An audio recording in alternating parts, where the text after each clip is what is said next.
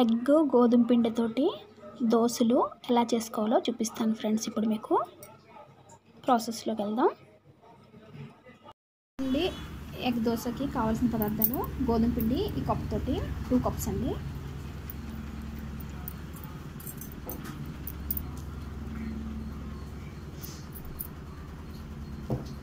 Half cup బెల్లం,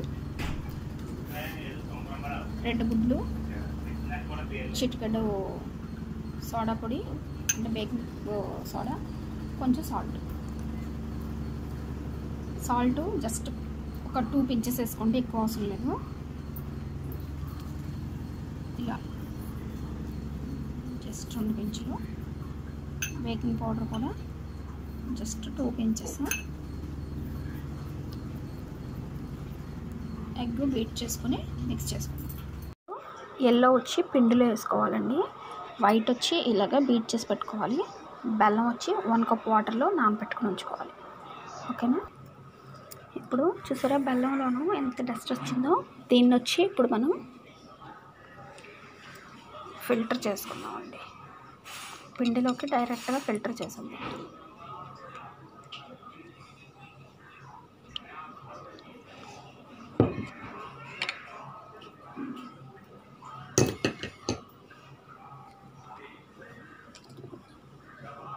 ఇప్పుడు దీనిలో ఎగ్ ఫోమింగ్ కూడా మిక్స్ చేసుకో.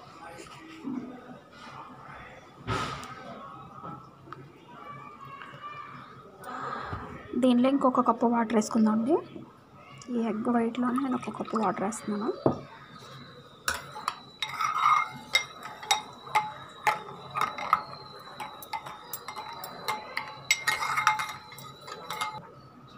ఈ వాటర్ కూడా వేసుకున్నాను. టోటల్గా నేను ప్రజెంట్ 2 కప్స్ వాటర్ వేసాను. ఇప్పుడు బాగా మిక్స్ చేసుకుందామండి. చూసారా ఈ కన్సిస్టెన్సీలో కలుపుకుంటే మనకి ఉండలు లేకుండా చేసుకోవడానికి బాగా వస్తుంది. ఇప్పుడు ఇందులో 1 more కప్పు వాటర్ కలుపుతున్నాను. చూసారా 2 కప్స్ పిండికి మనకి 3 కప్స్ వాటర్ సరిపోయిందండి కరెక్ట్గా. ఇప్పుడు ఒక 5 minutes దీనికి కలిపి పక్కన పెట్టుకొని దోశలు పోసుకుందాం. ఇప్పుడు స్టవ్ ఆన్ చేసుకొని పెనం హీట్ చేసుకుందామండి.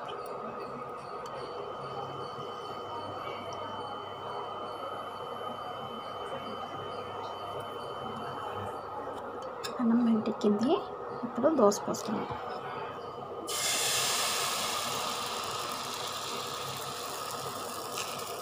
జస్ట్ నెమ్మదిగా ఆల్రెడీ అది స్ప్రెడ్ అయిపోతుంది, ఇంకేం చేయాల్సిన అవసరం లేదు. ఓకేనా? దీనిలో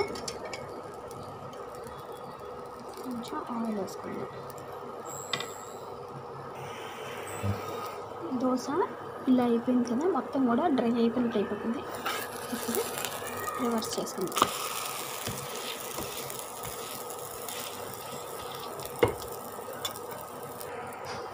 టూ సైడ్స్ కూడా కాలిపోయింది. చూసారా? ఇప్పుడు ఇంకొక దోశ పోసుకుందాం.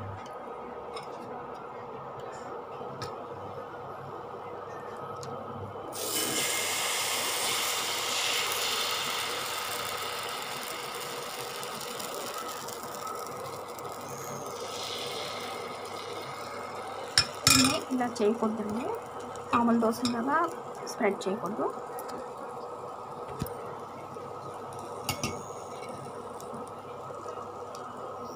స్వీట్ ఇష్టం లేని వాళ్ళు నార్మల్గా చెక్క దోశలు కూడా వేసేసుకోవచ్చు, బాగుంటుంది. చట్నీతో తినాలి, ఇదైతే చట్నీ అవసరం లేదు. చూసారా ఇలా హోల్స్ వచ్చేసేసి పూర్తిగా కుక్ అయిపోతుంది.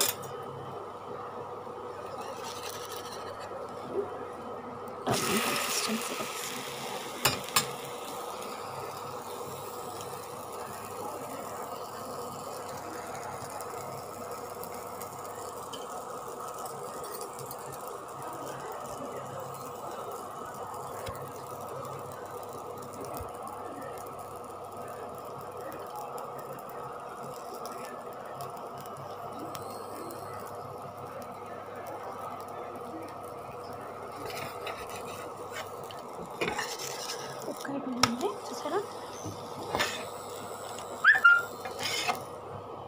ఇంకొక దోశ వేసుకుందాం.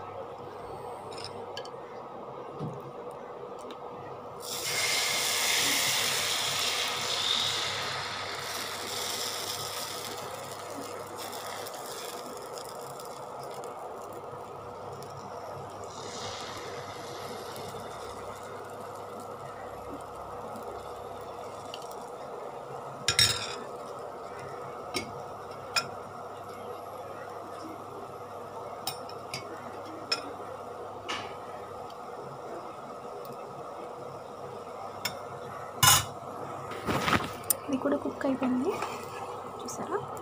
ఇలాగా దోశలన్నీ పోసుకోవడం. ఎంతో రుచికరమైన ఎగ్ గోధుమ పిండి దోశలు రెడీ అయిపోయినాయండి. చూసారా ఎంత సాఫ్ట్గా చక్కగా చాలా టేస్టీగా ఉంటాయి. ఓకేనా ఫ్రెండ్స్, నా ఛానల్ నచ్చితే లైక్ చేయండి, సబ్స్క్రైబ్ చేయండి, బెల్ ఐకాన్ ప్రెస్ చేయండి. Bye friends.